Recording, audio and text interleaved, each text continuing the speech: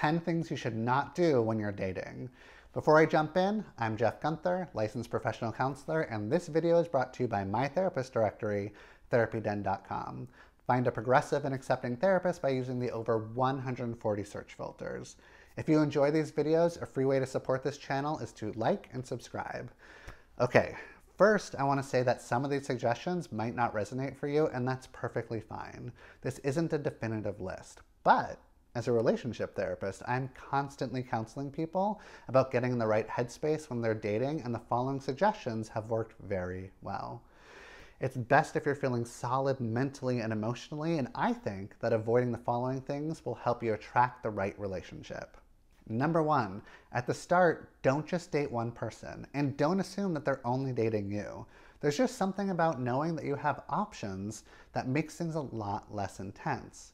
If you're going on dates with more than one person, as you date around, you don't have to put all of your eggs in one basket. If one of your dates is a letdown, who cares? You've got another date with a new cutie in a couple days. Dating more than one person typically makes the experience less of an emotional roller coaster because you don't get hooked on just one person. The second part to this is that you shouldn't imagine that you're the only one person that they're going out with. They're most likely dating around and seeing who they click best with. This too can bring some relief because the pressure on you lessens and you know not to take it too seriously until you have that talk about dating exclusively. Number two, don't have a pessimistic attitude. I see so many people enter the dating world with the worst attitude. When you're convinced that dating is dumb and everyone is a turd, I can almost guarantee you that you'll only have really bad dates. It's a self-fulfilling prophecy. That's just how it works. Also, your edgy, pessimistic attitude is not as cool and attractive as you might think. You're probably coming off as someone in a really bad mood who thinks that nothing ever works out for them, which is not hot. Or, even worse, you'll be seen as someone who thinks they're better than everyone. Not the best way to find what you're looking for. Number three, don't automatically embrace intense feelings of familiarity. I know this may seem like it goes against my urge to be open and optimistic, but I have good reason for this one. In my opinion, you need to question the feeling of familiarity instead of embracing it. This can be hard because when you get the funny feeling that you already know this person intimately, it's natural to just sink right into it. You might experience feelings of familiarity or being drawn to people based on the needs that are unfulfilled in your life. So the feeling that you're getting might be a clue that this new person will once again not be able to meet your needs. Now, this isn't always the case, but I encourage you to label this feeling with a yellow flag and proceed with caution. Number four, don't just scan for all the red flags. If you're specifically looking for deal breakers on every date that you go out on, you'll find them. You can't not. I get that you're just trying to protect yourself so that you don't fall for someone that will eventually break your heart, but oftentimes the red flags don't reveal themselves until later on.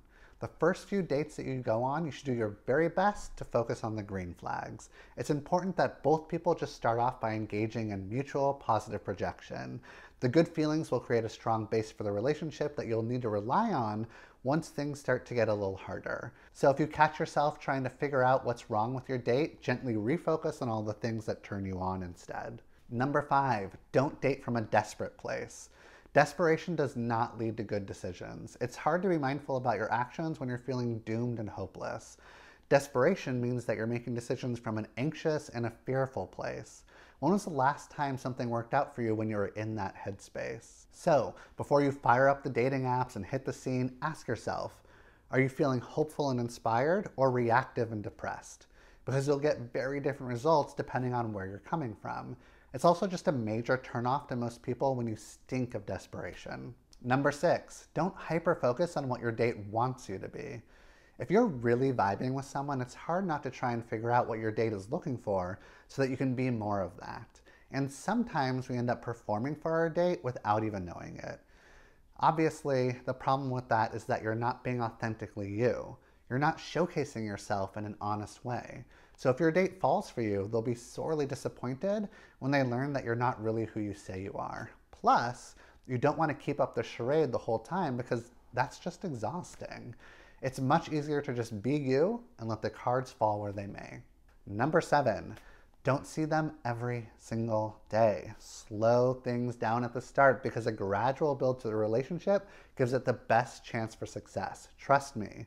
You want to build the tension and the anticipation. You should miss each other a little. There should be some mystery and some intrigue. If you see each other every day all the time, then there's a chance it'll all come crashing down once one of you gets burnt out on all the time that you're spending together.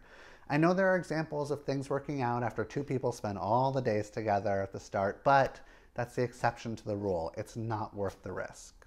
8, don't neglect other aspects of your life. You are so much more attractive when you have a full and fulfilling life.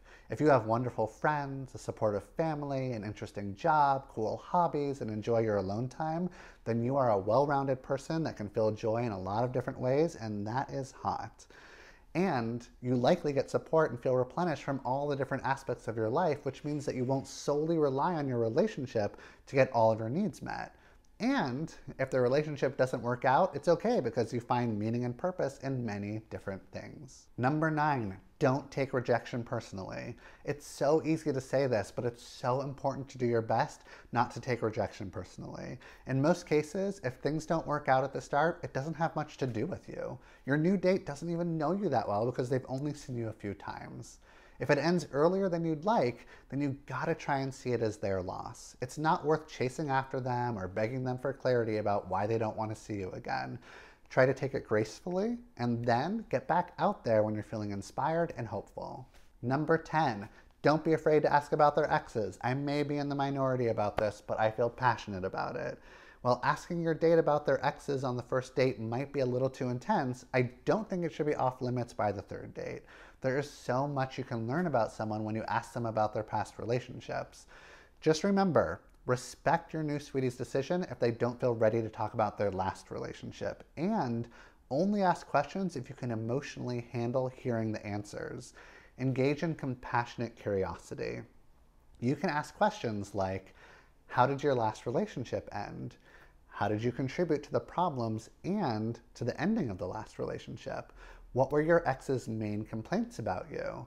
What relationship patterns do you experience? I mean, the list goes on. Ask whatever you think is important in order to figure out if this new person is a good match for you.